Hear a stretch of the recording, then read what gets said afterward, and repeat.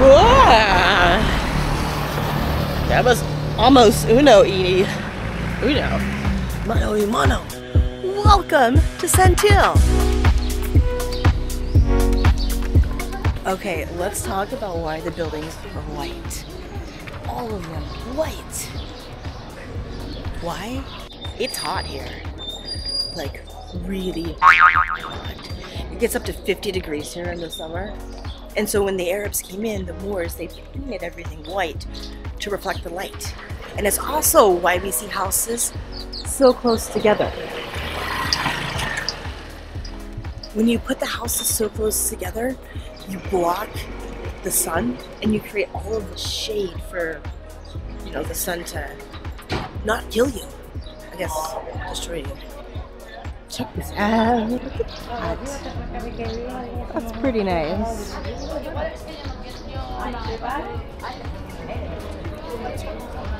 So we're gonna look at this map and see where we're at. So we assume we're here. We can go up this way and around and down. I wonder how long that is. I have to be back at a certain time or else my tour bus will leave me. So we're gonna go this way and appreciate that. What? That's pretty.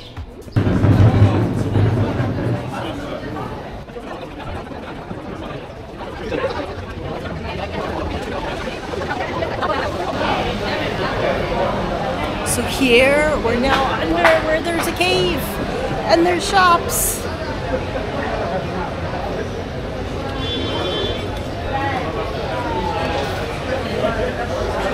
Lots of restaurants open. We're looking for some paseos. Just check that out. I wonder if there's bats up there. Now, Setenil is kind of like a pun and a play on names. Sent as in seven and nil as in none. Why is it called Setenil? Well, now long ago, there were so many people that populated this area of southern Spain. The Romans were here, and as you know, Roman Empire kind of dissolved in the 400 ADs. After that, the people from North Africa, the Arabs, the Moors, they came up here. The climate's pretty similar to how it is in North Africa, and they're like, hey, Romans aren't here, yet they left a lot of cool architecture and stuff. How about we come in and, you know, do some farming and do some living? So they came up here, and when they came up here, what they did was build houses like the one we see here in a very similar way to how they do in North Africa. In the 1400s, part of the North wanted to kick the Moors out because the Moors were into Islam and the North was into not Islam. So down here, it took the Crusades 8 times to capture this village. 7 times they failed. So it's super secured and fortified in like caves and that sort of stuff. They're pretty. Ooh. Galleria. Let's check out this Galleria. Walk down the stairs. Actually, the reason we're coming down these stairs is because I see Viejo Puerto aquí. Ooh, I'm pretty certain this was not the route that the tour lady told me to take. But she's a legend. She's speaking everything in 3 languages. And I kind of forgot to listen. There's 2 streets, she said. There's a street of the sun and a street of the moon. Ooh, let's look inside. Can we go in? That looks so cool. So inside here, it's like built inside a cave. Let's see if it's open. Nope, nope, Puerto Cerrado. But it's like nice and shady and cool inside there. So let's go up this little route. This is nice.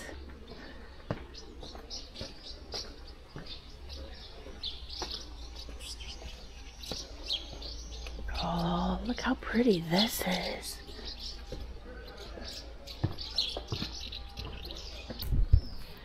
Okay, I'm royally lost.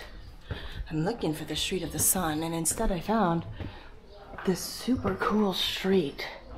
Like literally, very cool. Cave House 15. Okay, we'll see if that's open.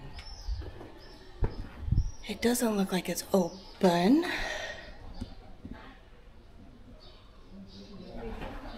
Okay, well, if it were, we would visit the cave house. So instead, we're just gonna walk up this super cool street. How cool is it to think that this is like 1,500 years old, at least?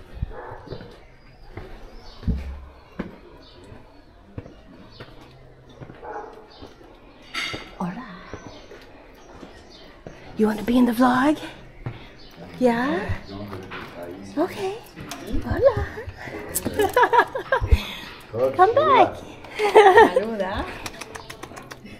Be in the vlog. Hola.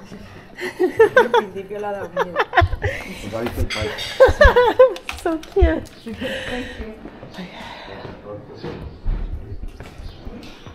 And dog got stage fright. I wonder where we're going.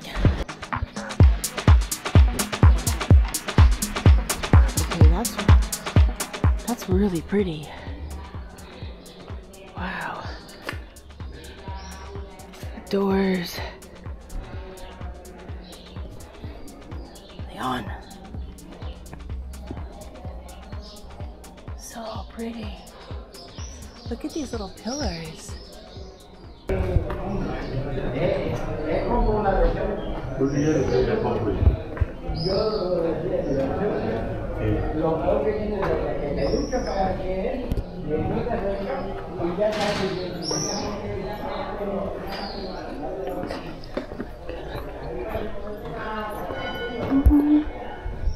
We're going down here. Okay. Parking. Oh, hola. What is this? I found something. Look at all of this.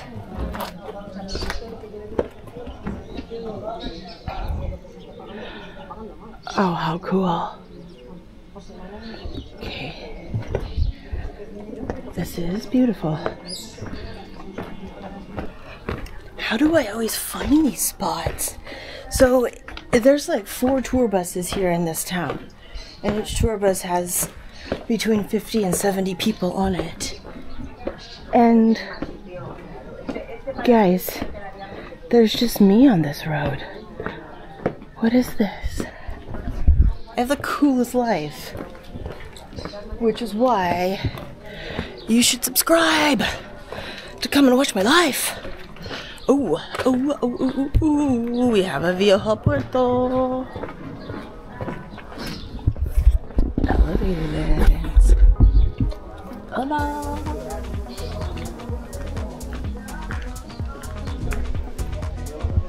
So that's what it looks like inside one of these old cave houses. They just live right next to the cave. How cool is that?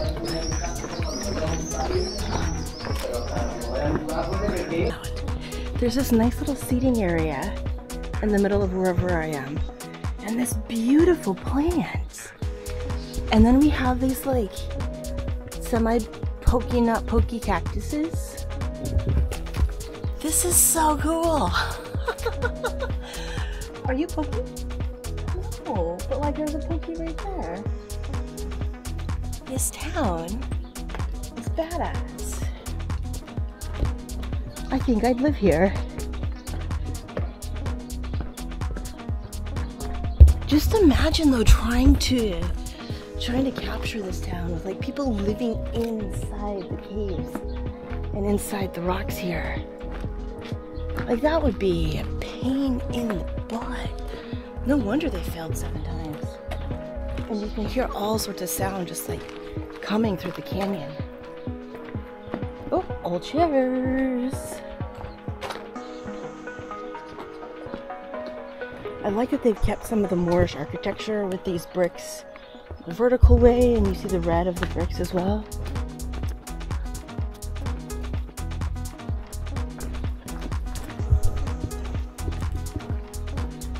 We're definitely lost. I'm just looking for another tourist. Donde está la turista? Look at these houses. Built into the cave. This one would be sick. I think it's abandoned in the Puerto Cerrado. Look how cool that would be to live there. I could live in a rock. So instead of living under a rock, I could live in a rock. Maybe I should make this a comedy channel. This has got to be the prettiest laundry I've seen. Sitting right next to fresh flowers. Okay, now that's a great idea. Oh, Setenil. Okay. I could have casa here. This is so cool.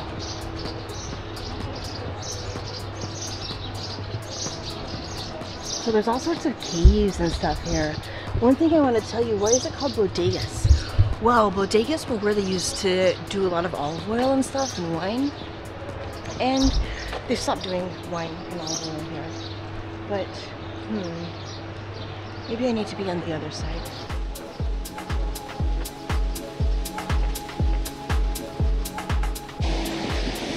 Well, this is unexpected.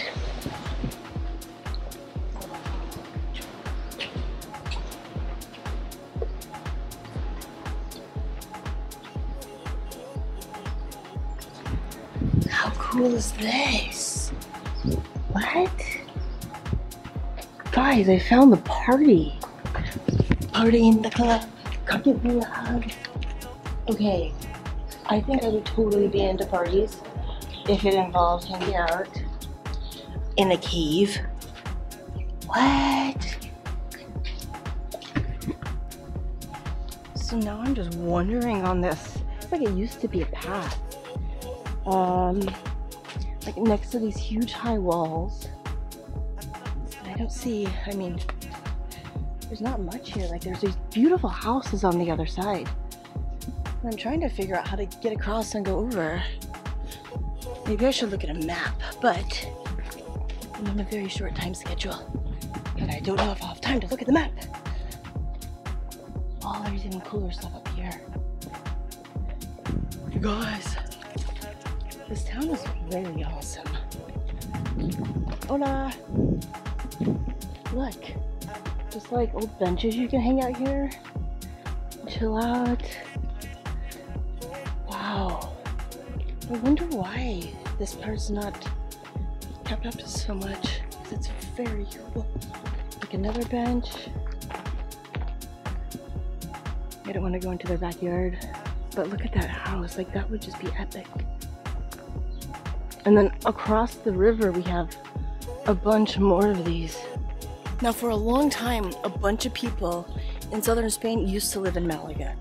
Right now there's about 2 million residents down there. But over the last 10 years, tourism has become pretty intense, making a lot of the residents need to move up north and into these areas because it's a little bit more affordable. That said, that kind of came too late. Because a lot of the areas where the farmers live, like where we're at now, you know, they're retired and went on to their next life.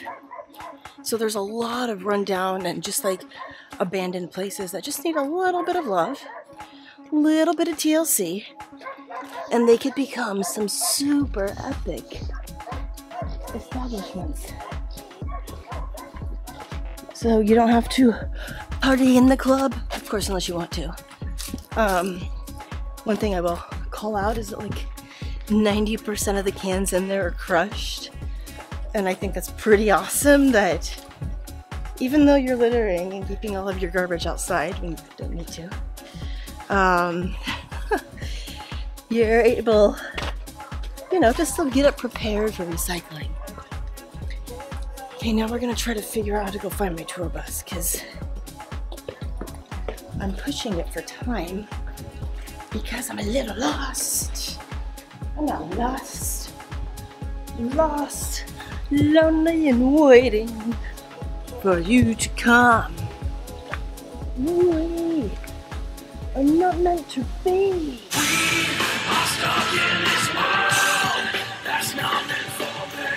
So that's Setenil. I hope you liked it. It's an amazing city. I think that absolutely you should come visit it. If you do, plan on spending about 6 or 7 hours here just to wander the streets, go inside to some of the restaurants, and then you can see the cave engravings and that sort of stuff. Yeah, and when you're lucky, you can find a path down to the river. Gonna have some nice snacks at the river. Anyway, like, subscribe. See you next time. Ciao.